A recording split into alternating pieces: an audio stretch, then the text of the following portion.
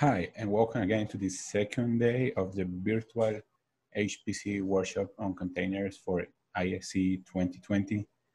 This time, I'm going to be talking about the Open Container Initiative, the image spec format under the distribution segment of this workshop. So given that everyone is going to be talking about the tools that I'm going to be touching here, I'm going to give just a quick intro, like a brief introduction on what is the image spec format and how can we benefit from it. So understanding the specification. What is really the image specification? At a high level, the image manifest contains metadata about the contents and dependencies of the image, including the content addressable, to identify one or more file system layers, to change archives that will be unpacked to make the final runnable file system. The image configuration includes information such as application arguments, environments, etc. We are going to be looking at this in a moment. The image index is at a higher level a manifest which points to a list of manifest descriptors.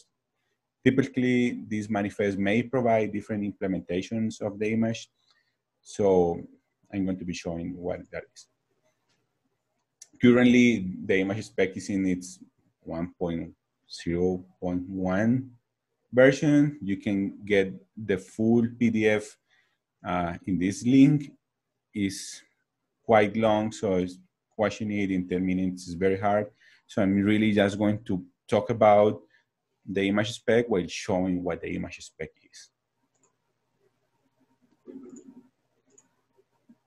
So here we are going to see everything about why we use the OCI image spec for distributing images.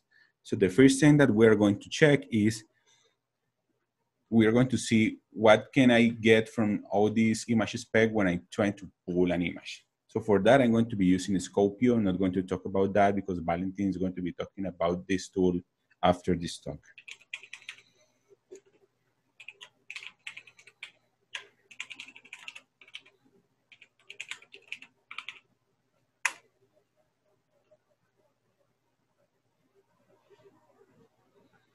So here, Scopio is telling me that in this repository, Docker/library for Fedora, I'm able to pull versions 20 to 30 right now and other names.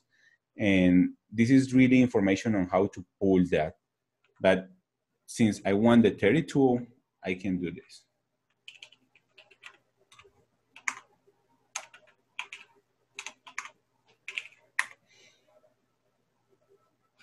So now Scopio is telling me that for the 32 version of the Fedora image, I am able to pull the architectural versions, AMD64, ARM, Power, and S390. So here I'm looking at the image manifest on the repository.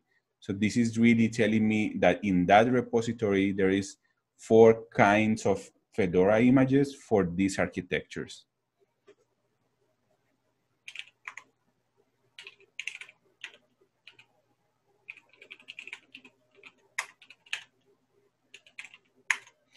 So now I'm going to show what OCI image really is.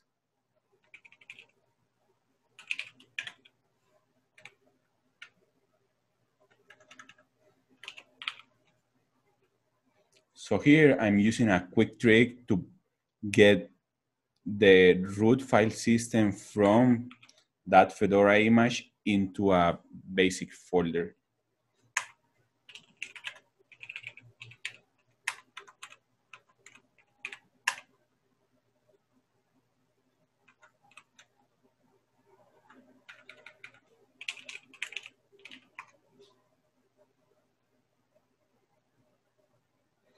So here what I'm looking at is that it is pulling the one single layer that compounds this image, the Fedora 32 image, and I'm putting all of that into this folder.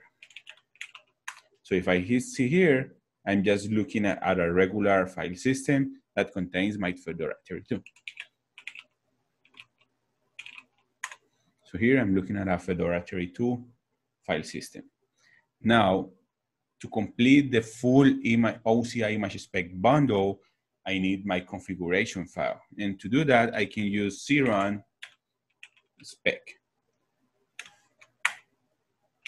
Now, we can see that we have a config.json file that it is really my OCI image spec.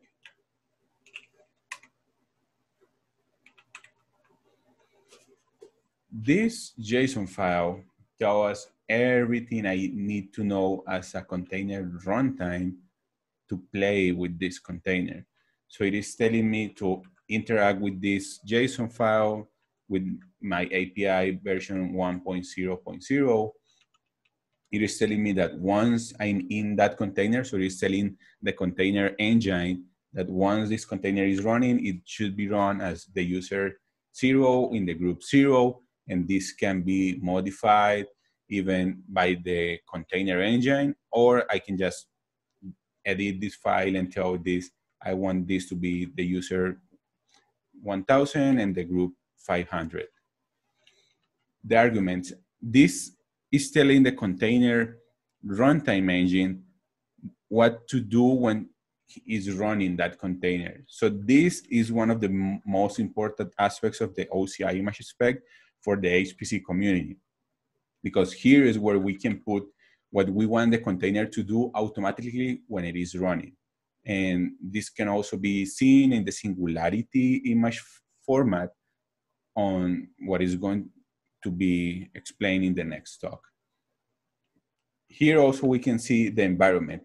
So this is again telling the container engine the environment to set up when it is running that container. So these are the only two environmental variables that are going to be seen inside the container.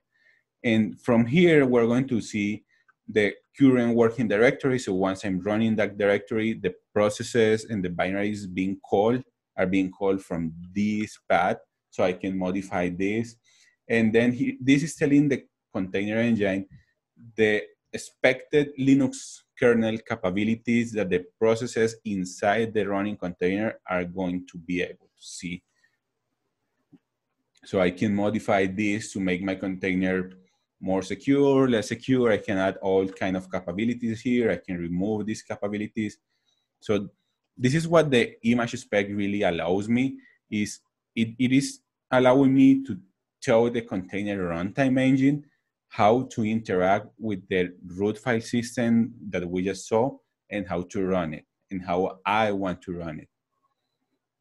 Again, here we're seeing limits. We can also tell C groups limits in this image spec. So I can tell the container engine the C groups configuration that I'm expecting to be run here. Here I'm also telling the container runtime engine the mounts that I'm expecting to have in my container. So these are the default mounts that crun runc is expecting in a container, but we can modify this.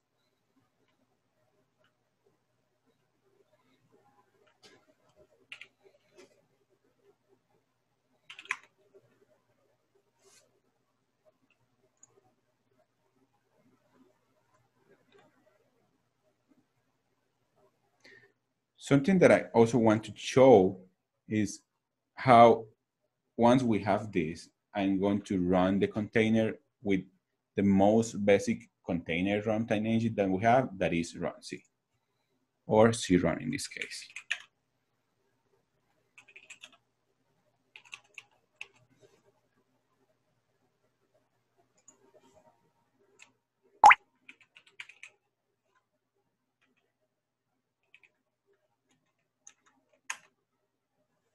So here, as I told, it is running the process bash. So it is getting me into an interactive bash session because that was what I was told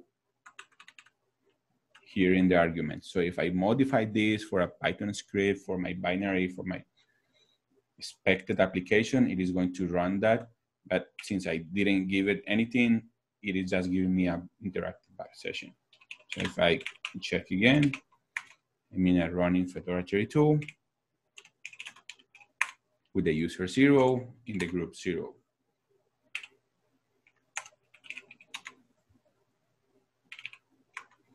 So this is what gives me the power of interacting with my image and telling the container runtime engine what I'm expecting from my container when I'm calling it to run.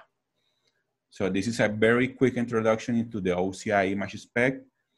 And if you want more information, you can go to the link shown in the slides and read the full PDF on how to configure this config.json file following the desired rules, so the container engine is going to be able to play with it and not error.